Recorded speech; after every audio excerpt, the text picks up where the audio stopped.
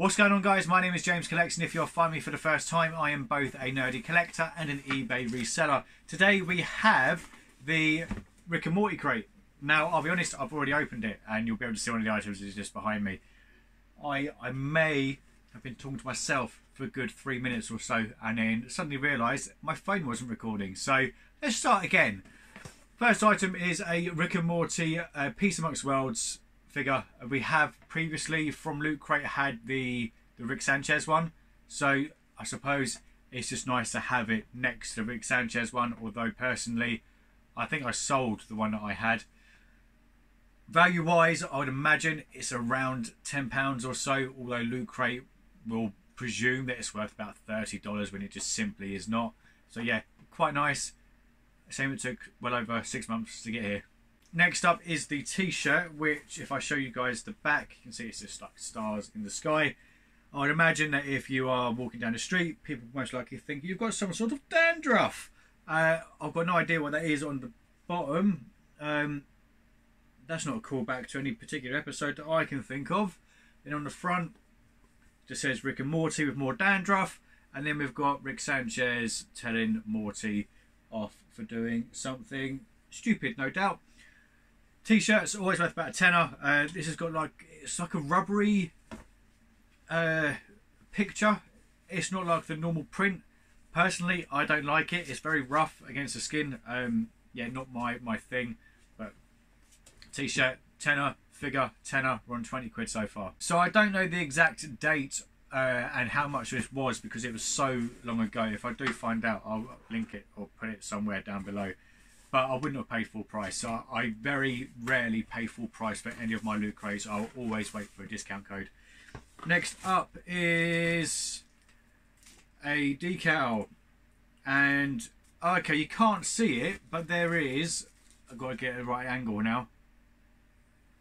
There is Rick Sanchez running. Morty running. Oh, no, they're all running, okay. Oh, so it's the whole of the family, basically. They are for, looks great on car windows, laptops, tablets, notebooks and binders. I would imagine, yeah, that would be, you can't see that at all, can you? That's really annoying. But apparently, really easy to install, which to be fair, it is. Clean surface, allowed to dry, peel the sheet, apply a surface, blah, blah, blah.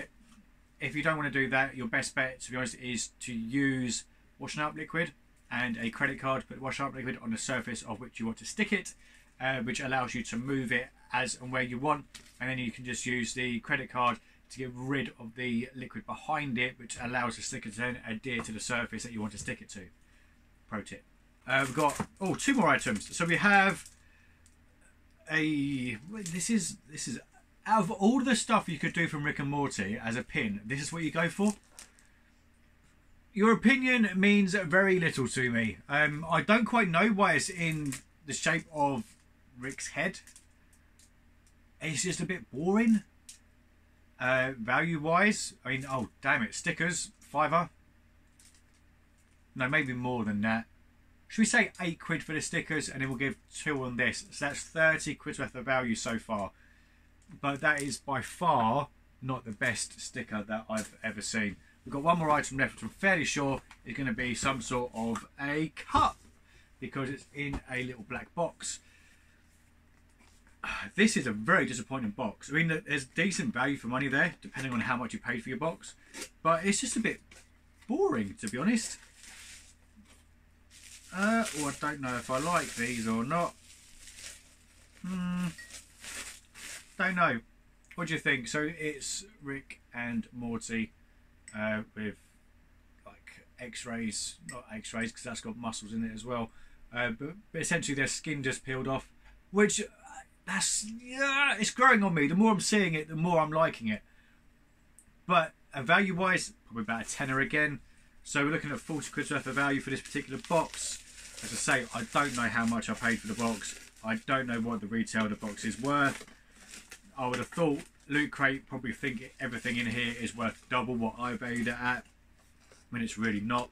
There is a box which I am tempted to get. It's the TMNT box, which comes with a NECA figure. There's only 3 boxes. If you order all 3 up front, you get an extra figure. But every single box comes with a NECA figure.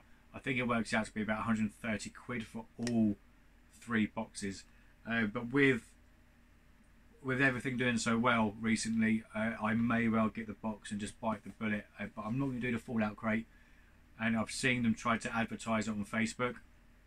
And it's just full of laughing emojis and angry emojis and people just absolutely slating Loot Crate, because I think a lot of people like myself was just fed up with the Fallout crate when it come to an end, because it was just progressively getting worse and worse and worse and worse and worse.